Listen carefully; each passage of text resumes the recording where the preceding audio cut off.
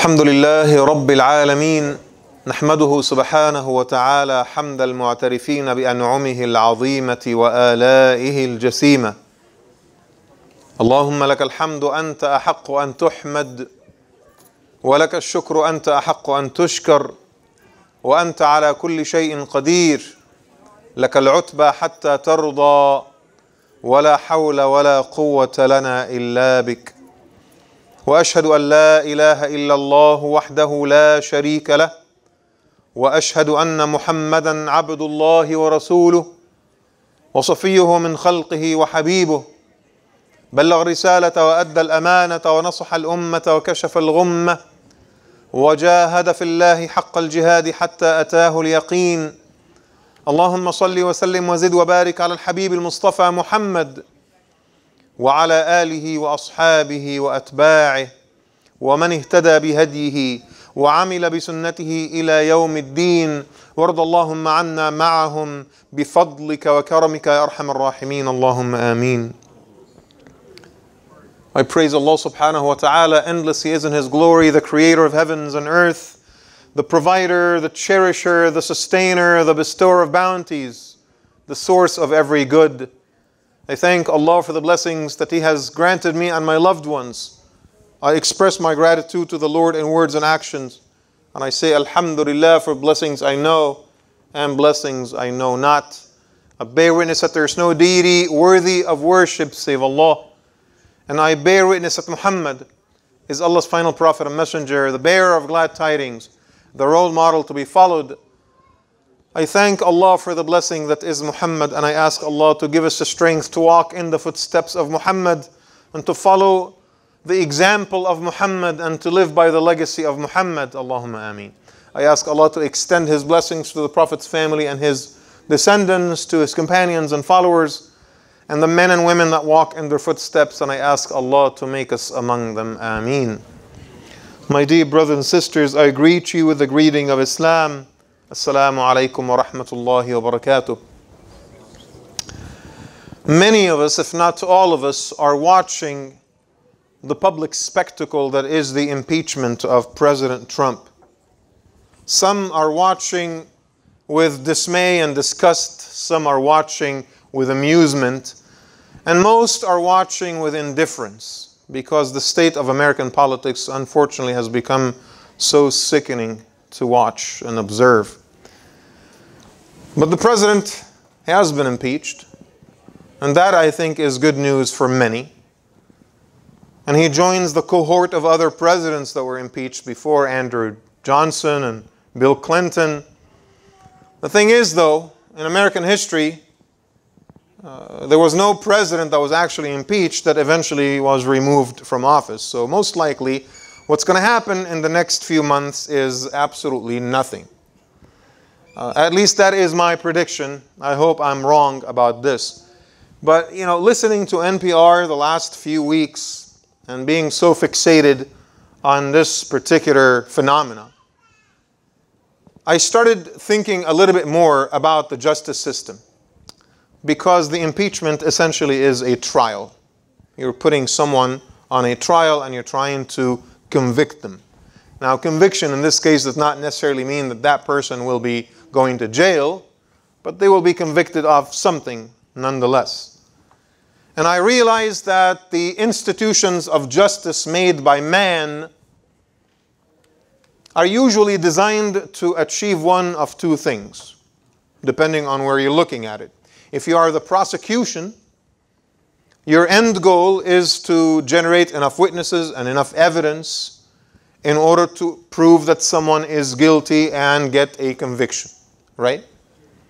If you are the defense, then you produce alibis and counter evidence and counter witnesses in order to basically get someone off the hook, in order to release someone or dismiss a trial or to prove the innocence of somebody.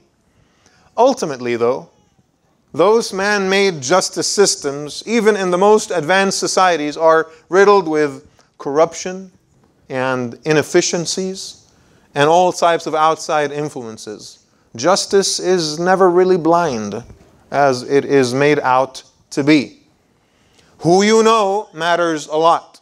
your network, your resources, the type of financial resources you have access to, and being able to spend as much money as you can on legal representation does make a huge difference in this country.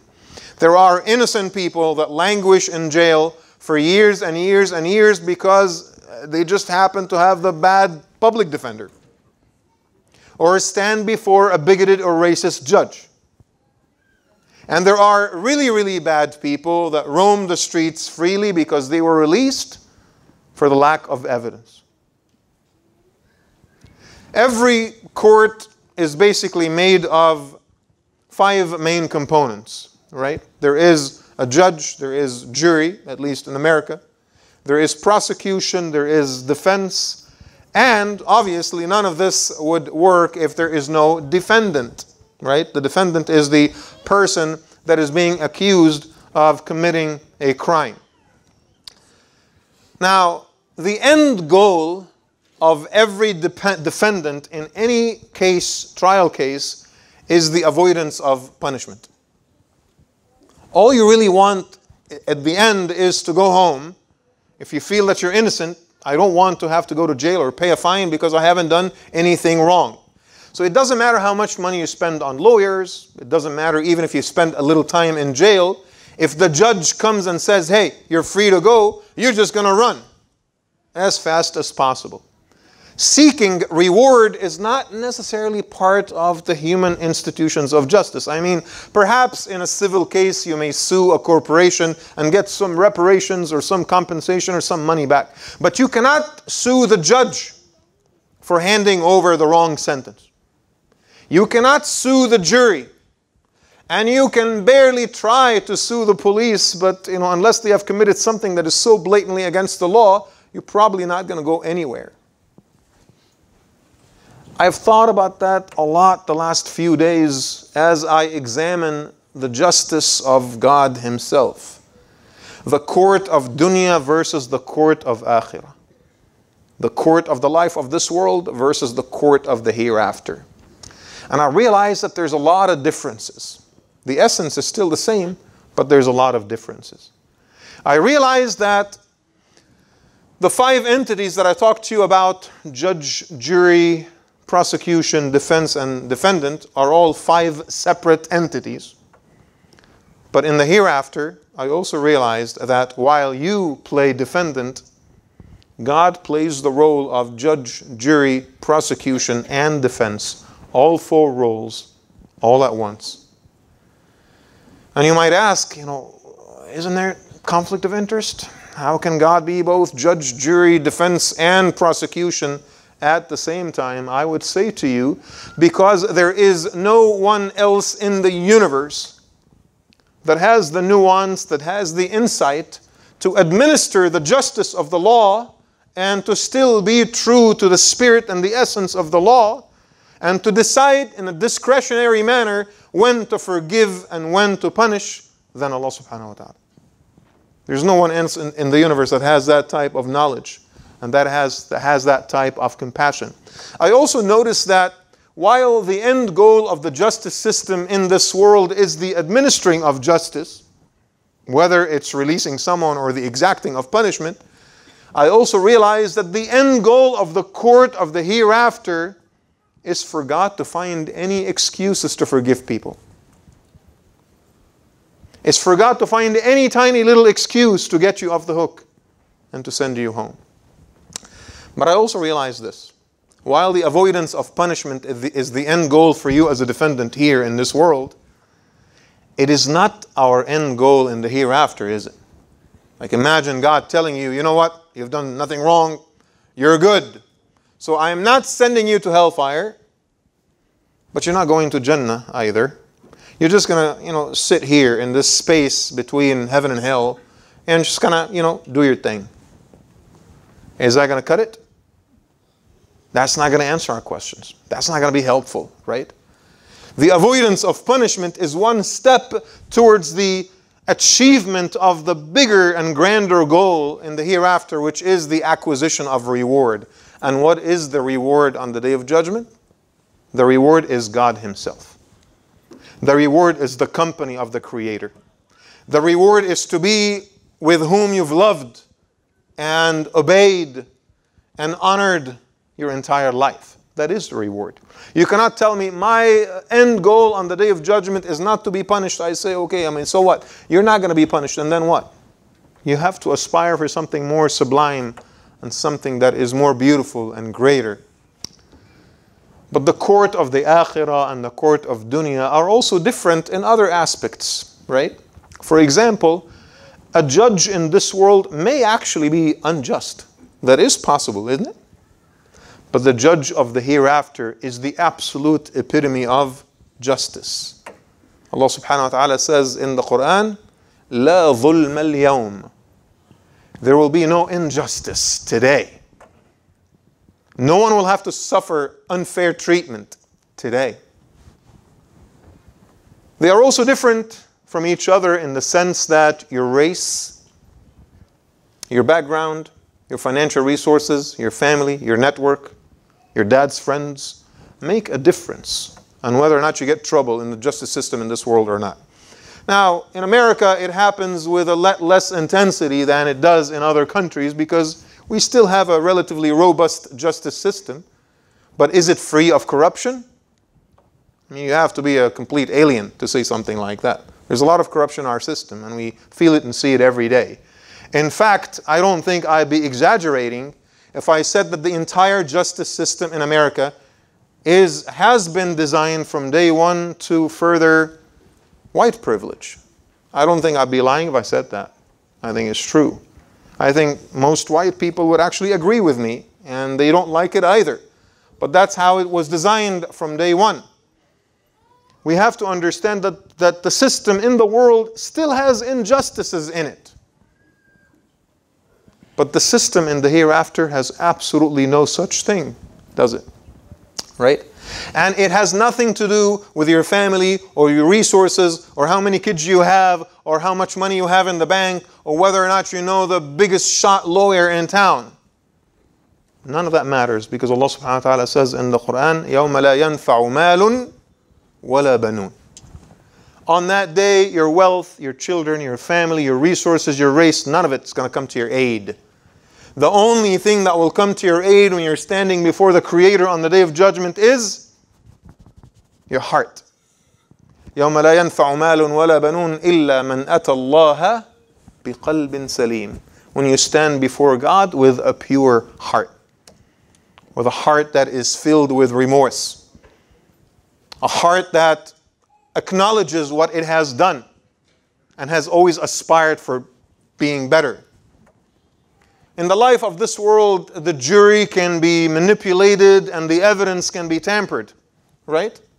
But Allah subhanahu wa ta'ala on the Day of Judgment tells you, وَمَا كَانَ رَبُّكَ نَسِيًّا. Your Lord is not forgetful. Everything is accounted for. No one can change a thing. In the life of this world, in our man-made court systems, people may get emotional, they raise their voices, they laugh, they cry in the court. The defense attorney addresses the jury and they're being very loud. But on the Day of Judgment, the Lord does not allow people to raise their voice. No one speaks over the voice of the Lord. وَخَشَعَتِ الْأَصْوَاتُ الرَّحْمَنِ فَلَا تَسْمَعُ إِلَّا هَمْسًا. All the voices are muted and people are only able to whisper to each other. You speak when you're spoken to. When you're giving permission to speak. When you're standing in the presence of Allah subhanahu wa ta'ala Himself. But I think that one of the greatest differences between man-made court systems and the divine court system is in the nature of witnesses brought to the stand.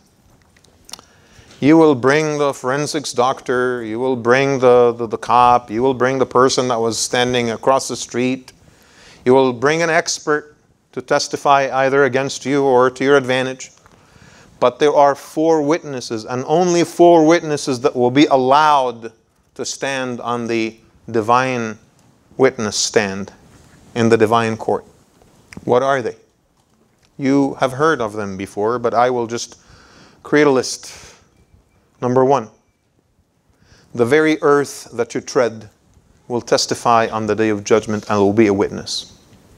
Remember in Surah Al-Zalzala, Allah subhanahu wa ta'ala says, يَوْمَئِذٍ تُحَدِّثُ أَخْبَارَهَا بِأَنَّ رَبَّكَ أَوْحَى لَهَا. On the day of judgment, the earth will recount its own tidings, will tell the tales of the things that it experienced, the stuff that people have done. And in Tirmidhi, Abu Huraira says that when the Prophet ﷺ was reciting Surah Al-Zalzala, he said to the companions, أَتَدْرُونَ مَا أَخْبَارُهَا? Do you know what it means, the news or the tidings or the stories that the earth will tell? So they said, Allahu wa rasuluhu a'lam. We don't know. God and His Messenger know best. So the Prophet ﷺ says, أَن تَشْهَدَ الْأَرْضُ عَلَى مَا فَعَلَ عَبْدٌ أَوْ أَمَةٌ عَلَى ظَهْرِهَا. That the earth will testify as to what people, men and women, have done on top of it. وَتَقُولُ يَا رَبِّ فَعَلَ كَذَا وَكَذَا فِي يَوْمِ كَذَا وَكَذَا. It will say, Lord, this person has done this and that on this day at that hour. In other words, every inch of concrete that you've taken to this sacred place today will testify. Every foot of the asphalt of the freeway that you've covered with your car going to a shady place to attend an inappropriate event will testify. Every time you use your legs to go somewhere, the earth will either testify on your behalf or against you, to your disadvantage. And this is something that you have to decide for yourself. On the day of Eid, remember the Imams always say, you take one route to Salatul Eid, and then when you leave, you take a different route. Why do we do that? Because the more the merrier, brothers and sisters. Because we are sinners and we make so many mistakes, and the earth is already testifying against us in so many different aspects. So you know what? If I am coming to prayer, I will take one path, and then when I leave from another path, just so that there is more earth to testify to my advantage. And you've seen it also, like after we pray Salatul Jama'ah, after we finish with the fard and people are about to pray their sunnah, what do? They switch places. Have you seen that? Many of you have seen it, but you don't know why it happens, right? We switch places because I want more of the earth to testify for me on my behalf. In other words, as you sit here in Allah's house, brothers and sisters, this very carpet that you're sitting on will say one day to Allah subhanahu wa ta'ala, person so-and-so sat on me and mentioned your name, Lord, and the state of their heart was like this, and that. I ask Allah subhanahu wa ta'ala that the earth testifies to our favor and not otherwise.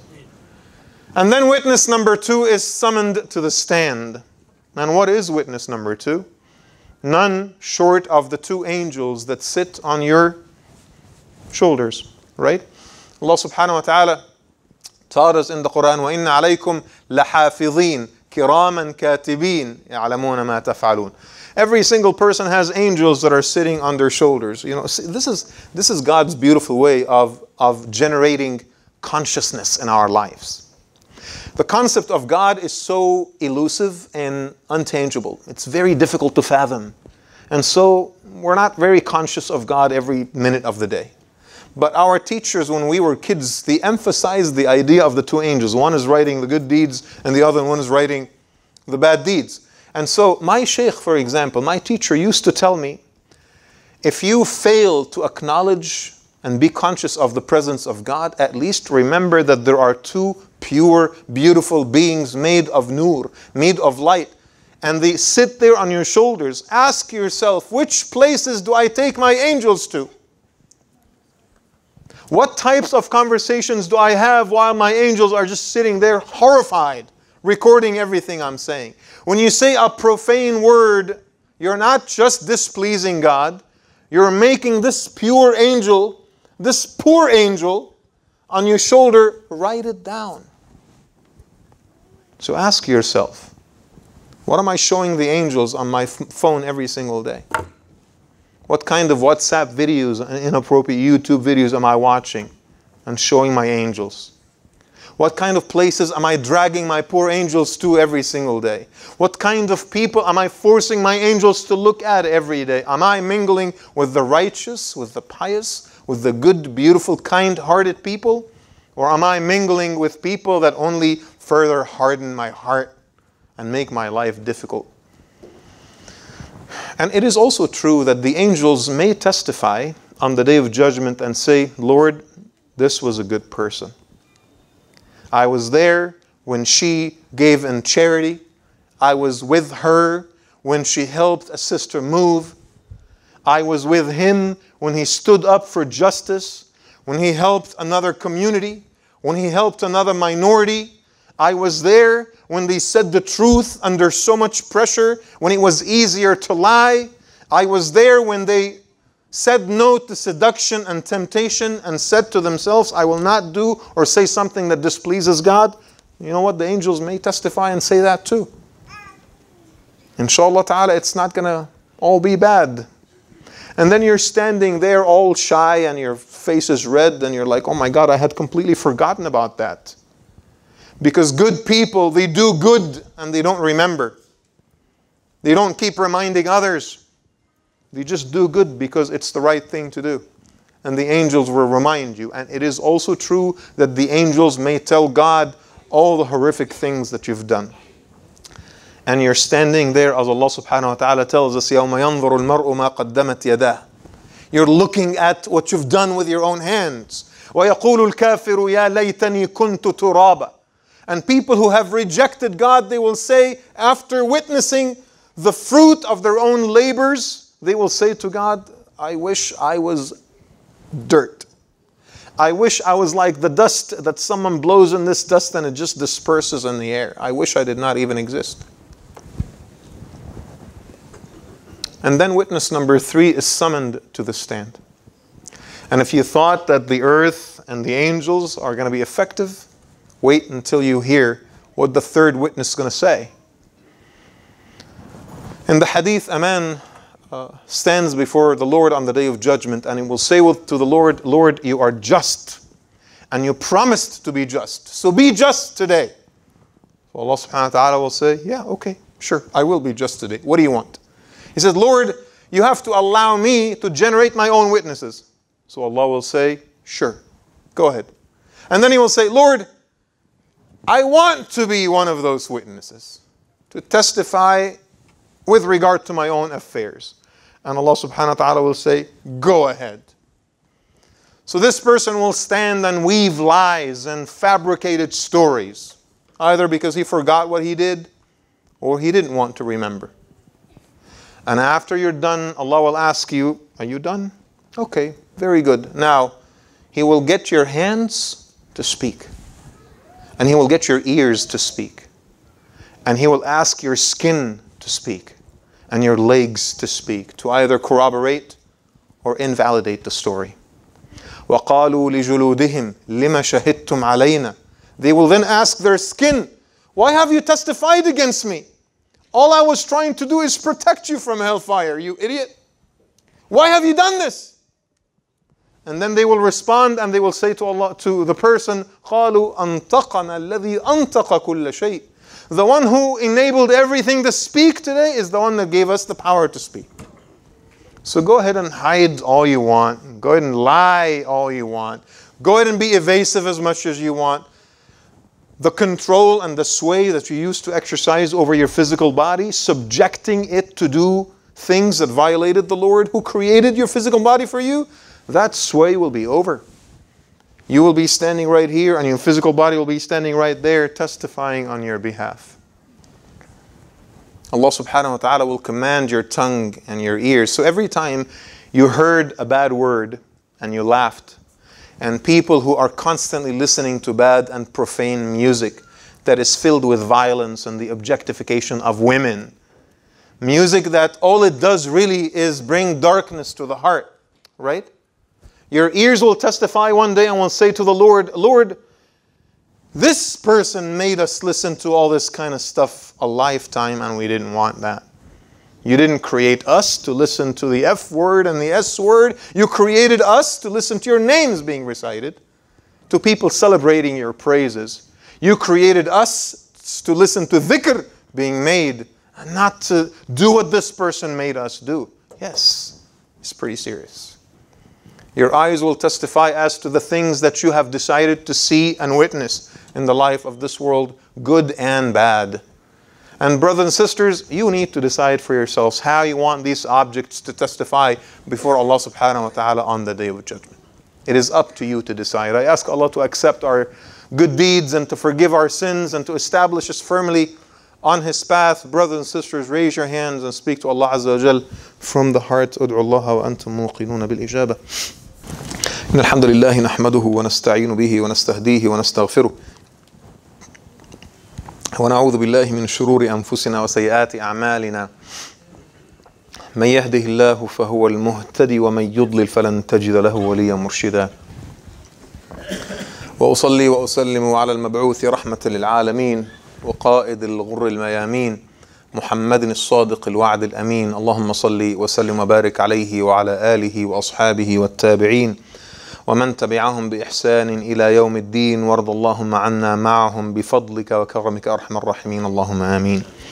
Brothers and sisters, as this year draws very, very steadily to its end, I wanted to remind you of this very basic concept that I was inspired, believe it or not, by the impeachment of Trump, thinking of the institutions of justice that are man-made versus the court of the Akhira, the court of the divine.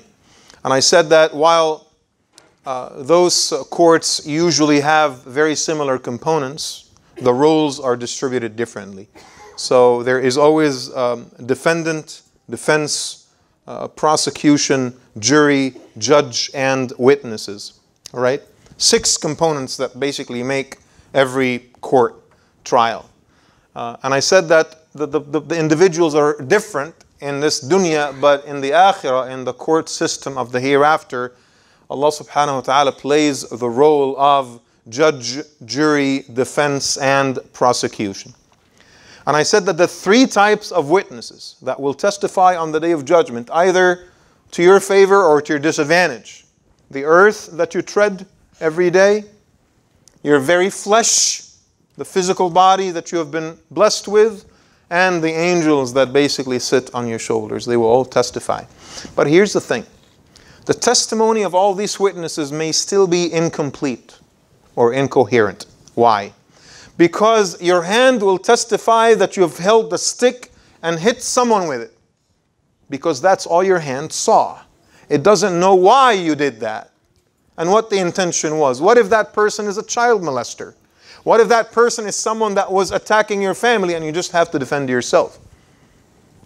Maybe the angels will see you going to the fundraising banquet in order to support the orphans and that you raised your hands to donate. But in your heart you only did this because you needed a tax break. Or you only did this because you wanted to be praised and you wanted people to look up to you. But the fulfillment of your religious obligation or pleasing God was not necessarily on your agenda. How would they know? They testify to what they see. Now, what is the 4th witness that needs to take the witness stand that can somehow look through all of this and process the evidence and level the fields and reset the scales and bring the balance? And look at every single detail and refine everything in order to present the truth as it is?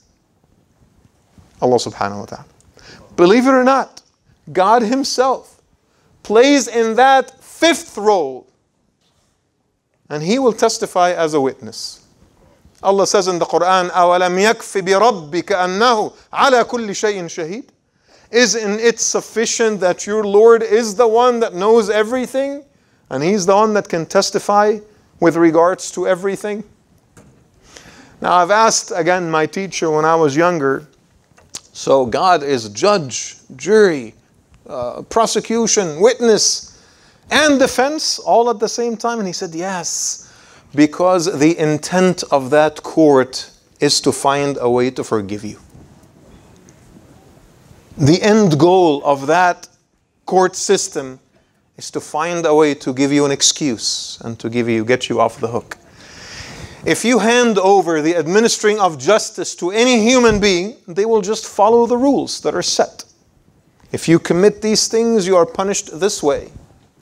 It is only Allah subhanahu wa ta'ala that can ultimately say, I know that you've committed this sin, but I also know the circumstances, and I know what you were going through, and I know the mood, and I know the stimulus, and I know all of it. And I know that you have been remorseful, and I know that you regretted it, and I know that you sought repentance afterwards. Therefore, I will let it go this time. Only Allah subhanahu wa ta'ala can play that role, right? No human being, in fact, no creation can play that role, because they will be bound by the rules that are set in stone for them. The Prophet ﷺ tells us this beautiful story, and I will end with this hadith in the Mustadrak of Imam al-Hakim. And in this story he says, عليه الصلاة والسلام, ينادى على رجل من أمتي على رؤوس الخلائق يوم القيامة. A member of my nation will be called upon by name in front of everyone on the Day of Judgment. And when the Prophet ﷺ says that, he usually means that this is what's going to happen to everyone. Okay? So your name is called on the Day of Judgment. فَيُنْشَرُ لَهُ 99 سِجِلًّا السِّجِلُّ كَمِدَادِ الْبَصَرِ.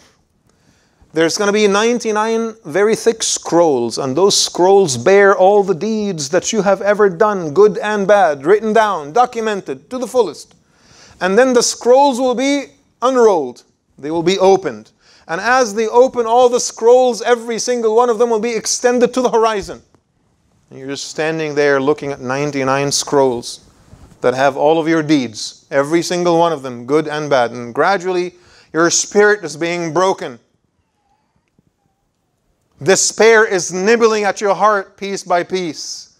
And you know that you're in deep trouble. So the Lord will ask, أَتُنْكِرُ شَيْئًا مِنْ هَذَا? Do you deny any of this? And he will say, لَا يَا رَبِّي. Lord, I do not. I confess. And then Allah subhanahu wa ta'ala will ask you, أَلَكَ حَسَنَةً عِنْدَنَا? Is there a good deed that hasn't been included here? And then he will say to Allah, لَا يَا رَبِّ. No, Lord. I think everything is here. أَعِنْدَكَ عُذْرٌ تَعْتَذِرُ بِهِ? Do you have an excuse that you would like to share with me? And then again, that is when your spirit is completely broken. And you will say to Allah subhanahu wa ta'ala, no, Lord, I have no excuses today. I am ready for your judgment. So Allah subhanahu wa ta'ala will say to this person, بَلْ لَكَ حَسَنَةً عِنْدَنَا وَلَا ظُلْمَ عَلَيْكَ الْيَوْمِ. No. There is a good deed for you that has not been included in the record, and you will experience no injustice today. So you will say to Allah, what is that is not included here? فَتُخْرَجُ لَهُ بِطَاقَةٍ فِيهَا أَشْهَدُ أَن لَا إِلَهَ إِلَّا اللَّهِ. There will be a note that the Lord will bring forth, and on that note it's written your testimony of faith. La ilaha illallah. There is no God but the one and only. That conviction in the oneness of God will come to your aid on that day. But you will still be skeptical, so you will ask Allah, Ya Rabbi, ماذا تفعل البطاقة في السجلات? What would the little note with La ilaha illallah on it do in the wake of all these scrolls? It's just a tiny little note.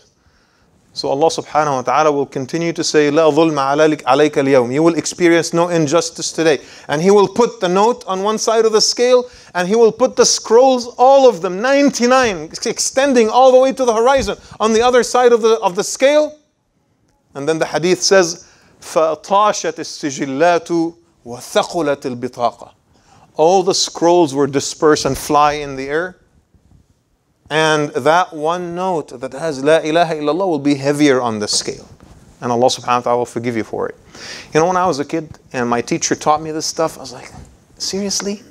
Like, what's the big deal? La ilaha illallah. We all say that God is one. I mean, this is heavier on the scale compared to all the other deeds of a lifetime. In this day and age, I started to understand what that meant. I started to understand. And the rise of the atheist movement, the pressure that people of faith, you know, Muslims, Jews, Christians, all people of faith today, they are faced with the tidal waves of atheism. it has truly become very difficult to hold on to your faith. You know, like the hadith says, it has become like holding a flame in your own hands. It has become so difficult. Growing up, it wasn't as bad. But today, the very idea of faith itself is an embattled idea. The idea itself, every other factor in society is at war with that idea.